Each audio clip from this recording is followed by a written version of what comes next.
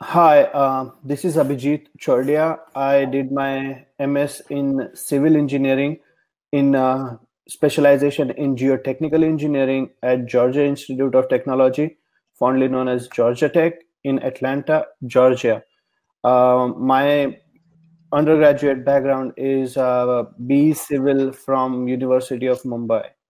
So my primary reason why I chose to do masters was the course I was interested in, geotechnical engineering, was not taught in depth in Bachelor of Engineering degree in University of Mumbai.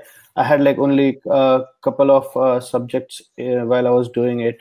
So I wanted to explore it more. I wanted to explore it further. I wanted to explore it practically. That's why I chose to do masters. So the first thing I started to do when I wanted to choose universities was I went online and looked for the best universities that were offering the program I was interested in. I used USA News rankings to see what the universities can offer, how I can get into them, and after that, I started looking for a platform which would help me connect with people or show the past experience of these people, how they can help us or help me instead.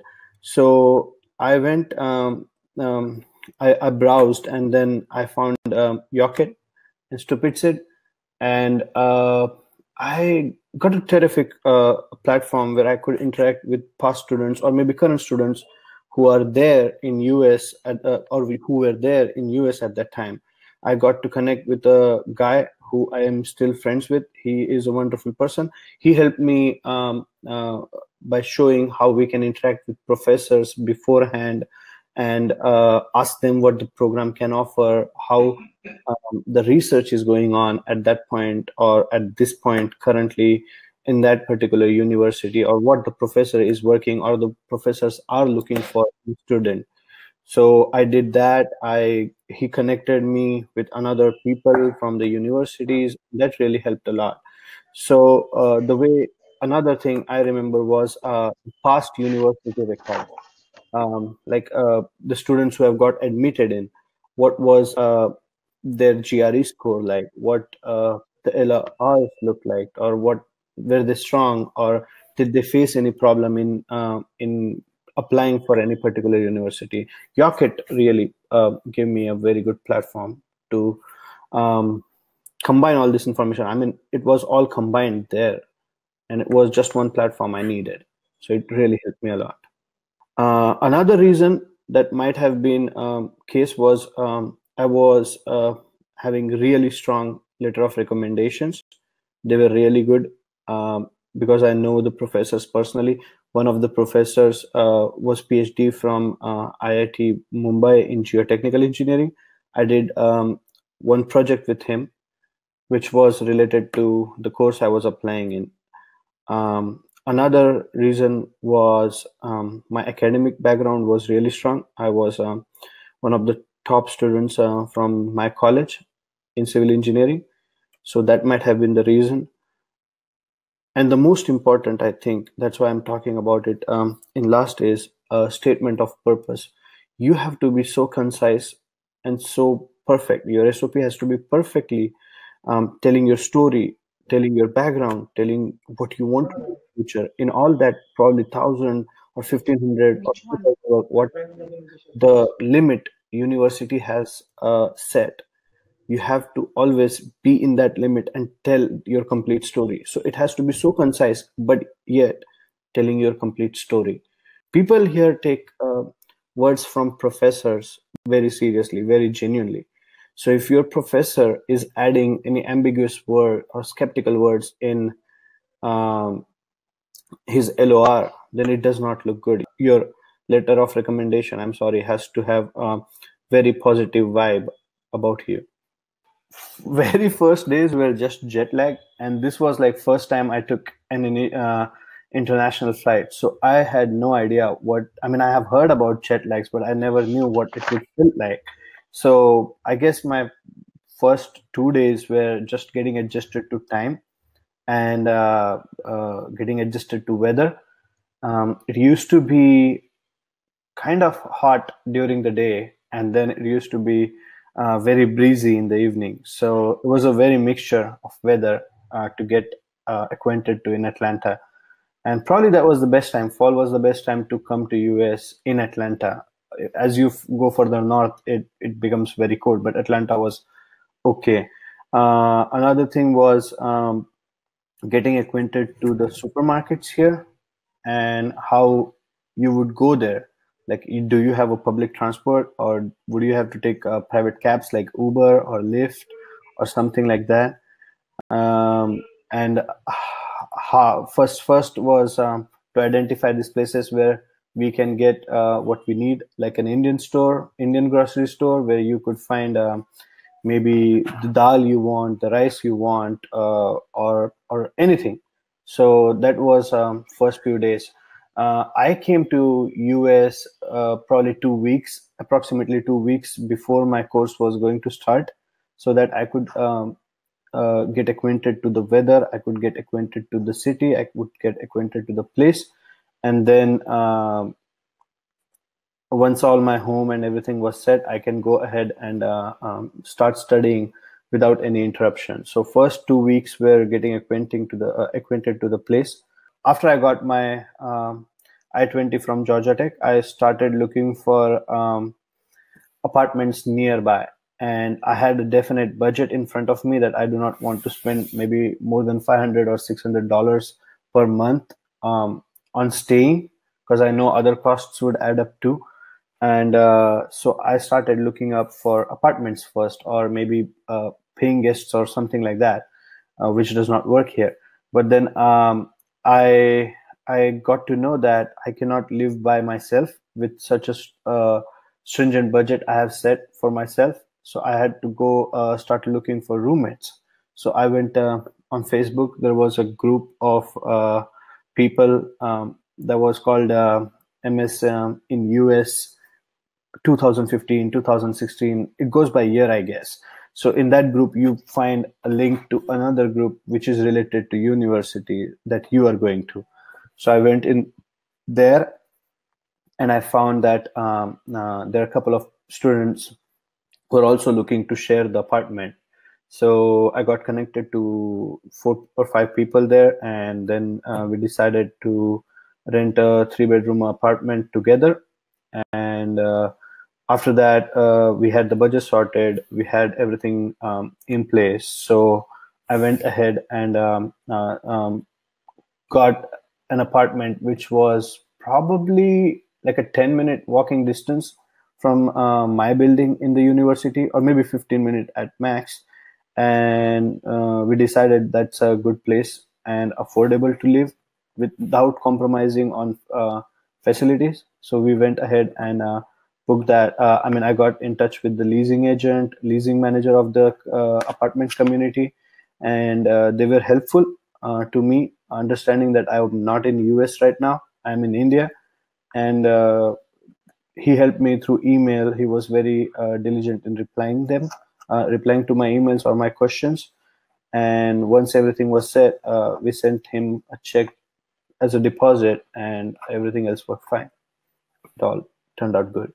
So I did not start looking for a job before my course was done. So I was in my second semester from January to April or May, and I started looking for an internship, summer internship, that would be from May till August. So I started looking for it around January 2016, and it was mainly going on LinkedIn and looking for companies that are offering internship positions, and trying to get connected with people in that particular company, or maybe go on their website and look if there are opportunities that are open.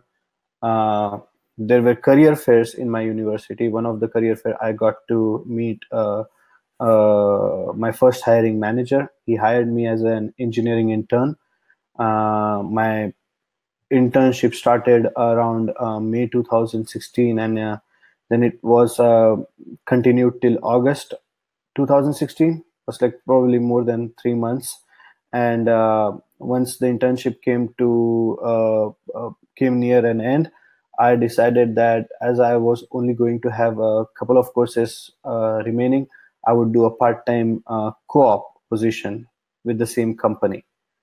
So I would say career fairs, LinkedIn, and company websites, uh, combine them together, and they will help you find the job you are looking for. So it seems very fascinating. The campus seems very likable. I mean, it is likable, not denying that. But first 2 weeks, or maybe probably first 4 weeks, when the studies are just going okay, you get to know the city probably a little bit. You get to know your campus a lot. Like, where are the student organizations? Where are areas where you can rejuvenate yourself? Where are the recreational area? Where is the gymnasium? Where are sports or something like that? And these different areas. But as the course advances, you realize you have got really less time to enjoy the life, I guess, at that time, until a certain break you get.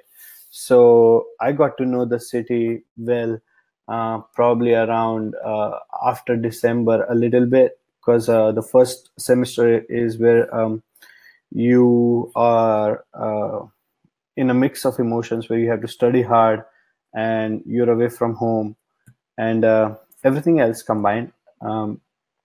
After that, I think um, getting to know the city is really when you probably start working, or maybe when you have breaks between semesters, or maybe in semester you have fall break or spring break, and that is the time when you go out and explore the cities. So my advice to all the prospective students will be that while you are preparing for GRE, make sure you're learning the vocabulary a lot, like make it a daily habit first thing.